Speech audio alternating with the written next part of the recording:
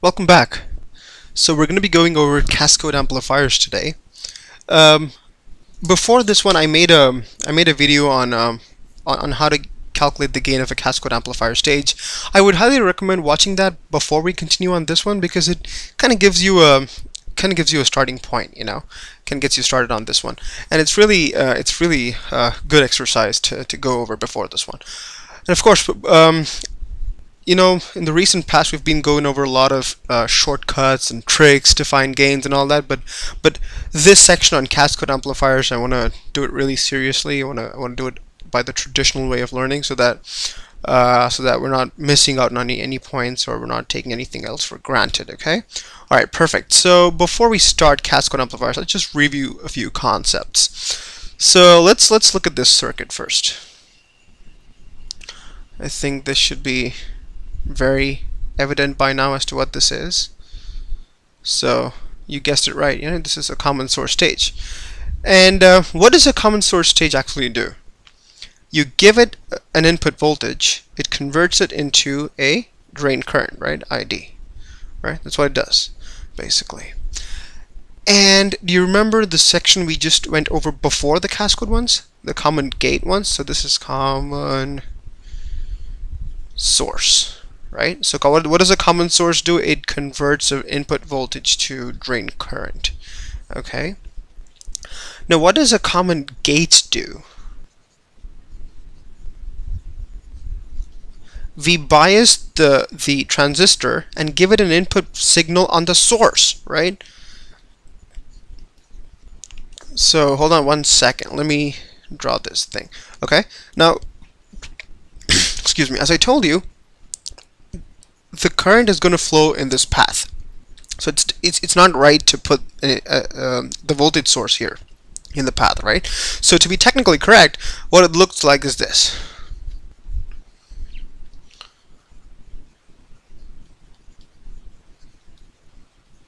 I mean, you either capacitively connect a voltage source or keep this current source and say that it is biased by a current source, right? So what I'm trying to basically mean is the input, sorry, not V in, this is VB, the V bias. So what I'm trying to basically say here is the input to the common gate is a current, right? And do you see where this is going? Common source stage generates a current, whereas the input to a common gate stage is a current, right? So look at what we've done here for a Cascode stage. We have a common source stage. This is a common source, and look at this. That drain current is the input to this stage. Do you see that? This is the common gate stage, common gate, right? Everything else is the same. What we have done, we've just stacked these two on top of each other. Do you see that? This is just a single wire, right? So all we're going to do in this specific video is we're going to look at the various voltage levels on the circuit and kind of figure out what levels of biasing are needed and stuff like that. But first of all, before we proceed, all we have to know is that the input stage in a Cascode amplifier is the common source stage, and the common gate stage is called the Cascode stage, right? And this is called the input stage. Now, input stage is a no-brainer. It has a V in there, but the one that's stacked above it, it's called Cascode stage. Please do not forget this, because over the next 4 or 5 lectures, we're going to be referring to this term a lot, right? The Cascode stage. So this looks kind of complicated, so we're going to draw this pretty simple, like the one we saw in the example, right? Just stack two transistors like that. We have a V out here, and these two are NMOSes. This is V in, this is VB, this is RD, this is M2, this is M1. Am I missing anything? Okay, hopefully not. Now, let's do one thing. Let's take a point and call it Vx. Okay? Vx will act as, X will act as the source for M2, and X will act as the drain for M1. All right, makes sense, right? All right, what we're going to do here is we're going to look at the minimum level of VB that we need to give to this stage, right? V bias, it's a very important thing, right? Because we can, only after biasing it can we actually work with the circuit. So we're going to work with that. What I like to do before we do that is just write down, let's say, analogous values. So for M1, let's say VGS1, that is for M1, is V in, and see the source is grounded, so it's just 0, right? V in minus VS1, but that's just V in. And what about VDS1? That's again just Vx, right? Do you get do you get this concept? It's pretty simple, right? The source is grounded. Otherwise it would be Vx minus Vs, V in minus Vs, right? So that's all for M1. What about M2? For M2, we have VGS2 equals, look at this, VG is VB and VS is Vx, right? So VB minus Vx, and VDS2, what is that? Vout minus Vx. Do you see this? So it's V, oops, looks like a U.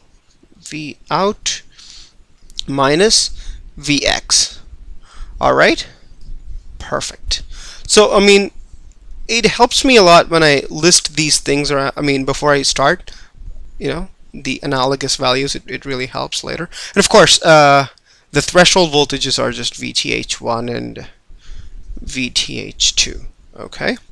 Alright, now let's just look at the circuit and see how the biasing should be. So for M1, again, for M1 to be in saturation, what's the condition? VDS has to be greater than or equal to VGS minus VTH. Is that true? Perfect. So what is VDS here? It's so simple. See that? You just grab those values from here and just write down. So Vx has to be greater than or equal to VGS is V in minus VTH1. Okay? Let's call this equation 1. Alright. Okay. Alright, so let's look at let's look at this one then.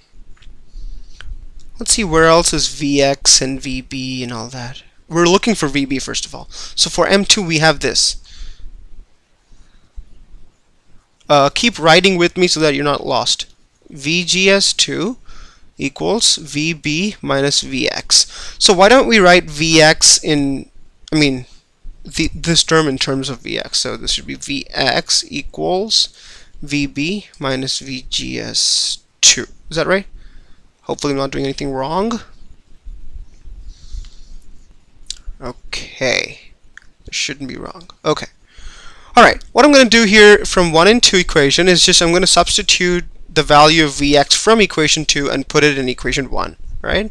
It's going to be pretty simple. So Vb minus VGS2 has got to be greater than V in minus VTH1, right? Let's not call this an equation. Let's put Vb separate. So Vb has to be greater than or equal to V in minus VTH1 plus VGS2. It's not difficult, right? All it needs is a little bit of analysis. Alright, let me quickly draw that diagram again here. I'm not drawing the resistor for now. Okay? Now look at what this means. This is VB and this is V in. Right? Now what is this term basically? It's the overdrive voltage of the first transistor. Do you see that? VGS minus VTH for any transistor is the overdrive voltage, right? The other the voltage you have more than just the threshold, right? So from here you have VGS minus VTH, and this is VGS2, so that's here, right? So this amount, VGS2, and this is the overdrive, right? So what does this mean again? So VB has to be a minimum of the overdrive voltage of the first transistor plus VGS2 from the second transistor. Okay, let's not stop here. All right, let's look at transistor 2 for just for M2. Okay, for M2, let me grab a different color real quick. Okay, let's write the saturation conditions for M2. What does it have to be? VDS2 has to be greater than or equal to VGS2 minus VTH2. Right? Now go back up and look at our values. So VDS2 is V out minus Vx. Let's just put that back there. So V out minus Vx has to be greater than or equal to, what is VGS2? VB minus Vx. I'm sure you can be faster than me here. VB minus Vx minus VTH2. Now hey, I see something going on here, don't you? So we have Vx, just remove them. So our equation from here is V out is greater than or equal to VB minus VTH2. Let's call this equation 4. Okay. Alright, let me grab a different color. I want to have different colors so that I'm not confused. I'm a very confused person anyways. Alright, what I'm going to do now is I'm going to substitute the value of VB from equation 3 and put it in equation 4. First of all, equation 3 is a very important equation. Let me put a star here. I don't even know how to put a proper star. Anyways, it's a very important equation. The reason is it gives you the value at which you have to bias the cascode transistor, right? I told you we're going to be encountering that word a lot, you know, cascode device and input device. Okay, we're going to put that value into VB here, into the equation 4. Alright, so let's put that in. Equal to, okay, Vin minus VTH1 minus VTH1, what else was there? Plus VGS2, okay, plus VGS2 minus VTH2. Alright. Computer's kind of slow. Alright. Now do you see this? This is the overdrive of the first transistor and this is the overdrive of the second transistor. Now it's not VGS1, the reason is because we've seen that already, right? Because the source is grounded for the first transistor, so VGS is just Vin. Okay, so Vin minus VTH1 is the overdrive of the first transistor plus the overdrive of the second transistor. Right? So what does this mean? This means that the output voltage can take a minimum value of the overdrive of the first transistor plus the overdrive of the second transistor. Right? Now let's look at what that means. Let's take a different color again. Okay, look here. Say I have a simple equation, a simple device like this. Just one transistor, okay? And I have a V out here. So I'm definitely going to have to sacrifice about VGS minus VTH of this transistor at the lower part of my output voltage. Now what does this mean? This kind of kills your output swing, right? At the output you want to have a nice swing. We want to have nice room to swing like that, right? But what the second transistor is doing is it's eating away all that swing space. You know, it's called the headroom. I'll talk about headroom in a while. Oh, we're out of space. Let's go here and talk about headroom. So in a transistor, if you see, you have VDD, and you have a transistor, and you have a transistor. Probably a resistor in between, okay? So how you can look at it is like a building. Okay? So each transistor takes some space because of the overdrive voltage it needs. VGS, or let me just write VOV, which is the overdrive voltage. So if you have only one transistor, the output, this is VDD. Okay, suppose it was 3 volts and the overdrive voltage is say 0.7 volts. You have 2.3 volts for your output to swing up and down. Do you see that? Isn't that nice? But on the contrary, if you take a different structure like the one we have in the Cascode and you have a VDD and you have 2 transistors there, right? So VOV2, VOV1. So this is 0.7 volts, this is 0.7 volts, and this is just 3 volts. You're already losing 1.4 volts trying to drive these two transistors. So your output swing has just 1.6 volts. It's kind of limited inside, don't you see? It's kind of constrained inside this space. So it doesn't have wiggle room up there. So it's called a headroom, okay? Just like this, you know, a man stuck in a room.